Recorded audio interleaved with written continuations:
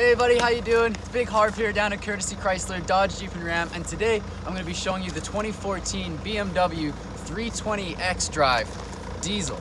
So this one, obviously, straight away, really good looking front end, no damages on the front. This one actually already has the 3M on it, also around the side as well. Really nice halo headlights on these ones as well.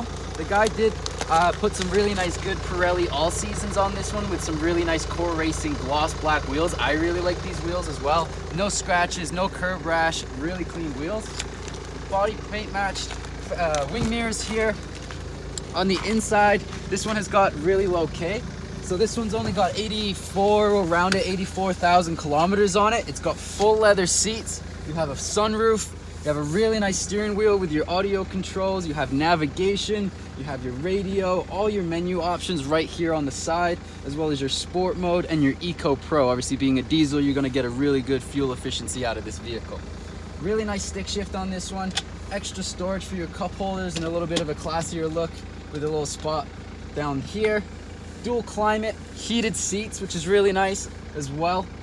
Full locking on the side here as well, and a really good size center console for your phone, auxiliary, USB, anything that you might want to throw in the side.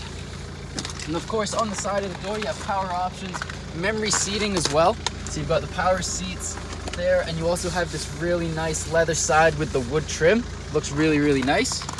Of course, this one is the 4-door, so you get a little bit extra room in the back seats. Still full leather in the back, really good amount of room. Come around the back, like I said, this is the xDrive, so it would be a perfect vehicle for where we live.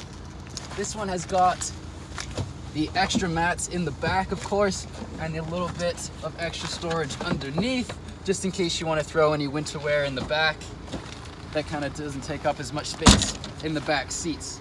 Come down, let's check this thing out. It's a great vehicle, it's priced perfectly. I'd love to get you into this vehicle and get you on the road. I'll get this video sent out to you, and then hopefully me and Rick will give you a call and try and work out the pricing. I know he's kind of done that already. Thanks again.